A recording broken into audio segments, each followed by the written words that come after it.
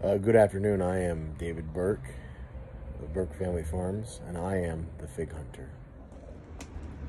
Checking out this tree that I'd stumbled across last year, growing on top of concrete. It's just one of them cool stories. Back of a business, whether this just appeared, there are other seedlings in the area, or whether this was planted. This tree has been here a minute.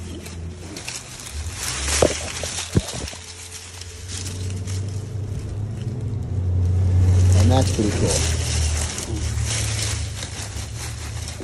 It's not really thick.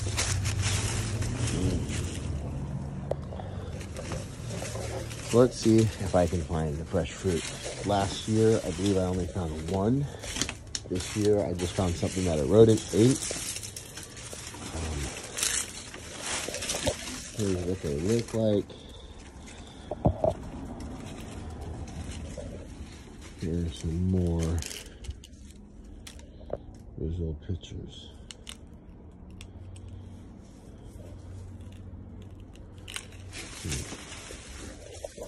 Question, I guess. I just thought it was cool the way it rooted. Is whether or not this tree is a female. See the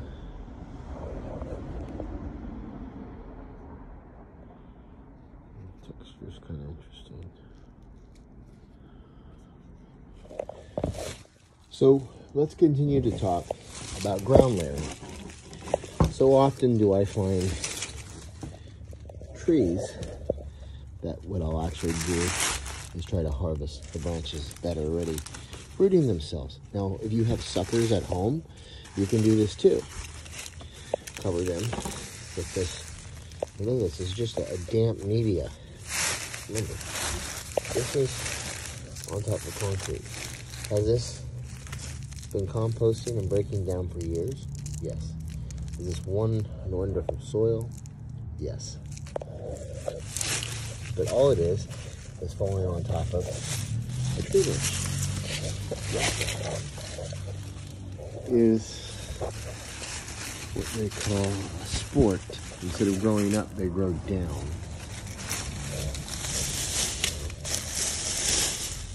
Slowly. See? That is all fresh roots. Most of us would look at this tree and say it's a relatively small tree.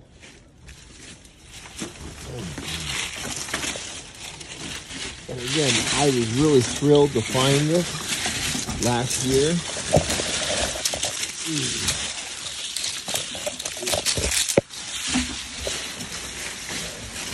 Because one, the idea that big trees can grow on bedrock with very limited dirt has been shown true where I live.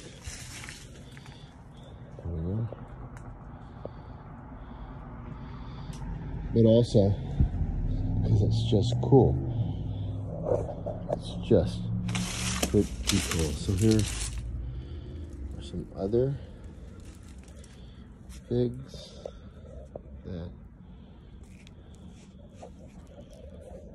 appear to be a little right. So yeah, it is a female. And here is the old trunk that you can see has been cut down time and time again. It's grown into a pole. The tree is actually grown into the pole. And if I get down there, I did this last year. And you see I'm having to fight my way through branches without breaking them.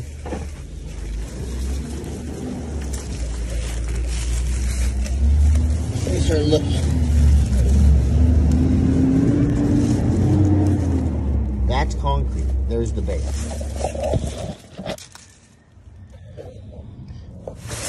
So to understand this more, this isn't a big place that this tree grows out of.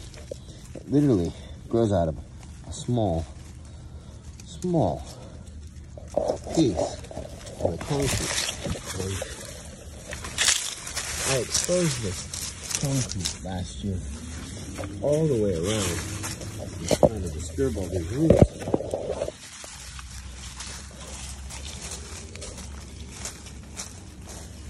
There's your crack in the concrete.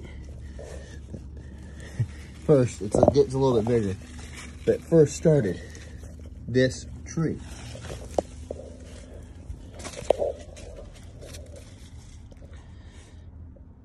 It's pretty cool.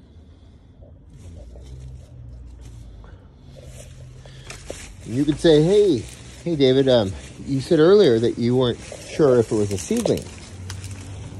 You're right, I'm not.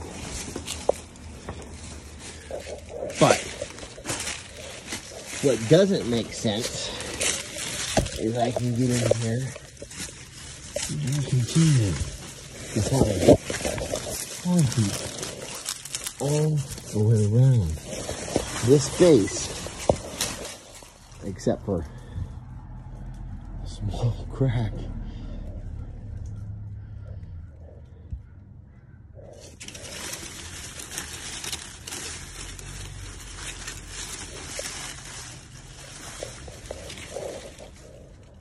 To me, that's just too cool. This is the adventure of fig hunting. This is what makes it special. This is not only the fruit, but finding just things that boggle the mind. My friends, I can't explain it. I just think it's pretty darn cool. This isn't like a hole that somebody planted a fig tree, and if it was, that just doesn't make sense.